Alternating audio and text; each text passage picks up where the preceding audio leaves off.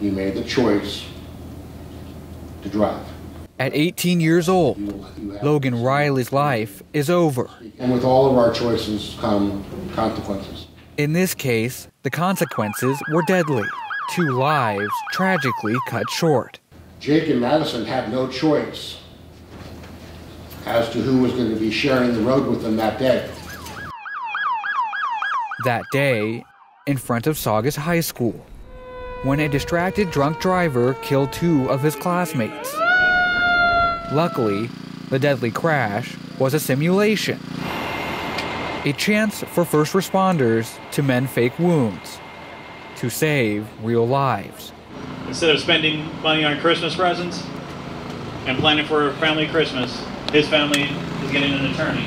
Though it was an act, the emotions were real, both at the crash scene and in the courtroom. She's not going to have a family. None of her dreams are going to come true. Because you took that from her. Because this is what it's like to lose a child. In the simulation, Debbie Hollers was told Riley killed her daughter Madison. Oh dear God, I'm so glad that this isn't real. At times, it all felt real. Sadness. But unfortunately, we're here today. Depression. Hatred. Just I couldn't believe that he made it was a choice. It wasn't an accident. It was a choice, and he made a bad choice. It's a reality many parents face every day, every 15 minutes. You will have to live with the choices that you made and the consequences of those choices. Jake and Madison don't get to live any longer.